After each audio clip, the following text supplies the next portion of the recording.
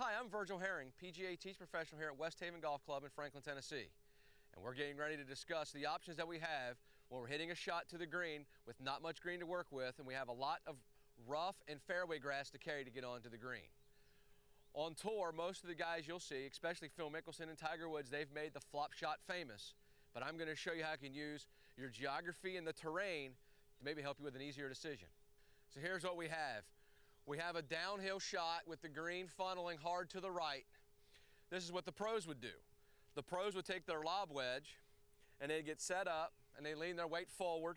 They'd open up the face and make a really big swing, hoist it up into the air, and let it run down to the hole. That was a very big swing with a whole lot of risk, and only the best players in the world are good enough to hit that shot. Our second choice, and what I believe is the best choice for the average golfer, is a pitching wedge. So instead of making this really big high swing with a flop shot, we can make a much shorter swing and let the terrain, which is almost acting as a ramp, run it down to the hole. So we get our weight forward and our hands forward, ball off the back foot, and just bump it down the hill.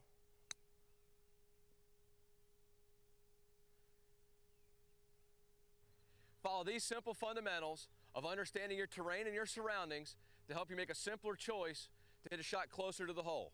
I'm Virgil Herring, PGA Teach Professional. Stay with us next week for another tip to improve your game.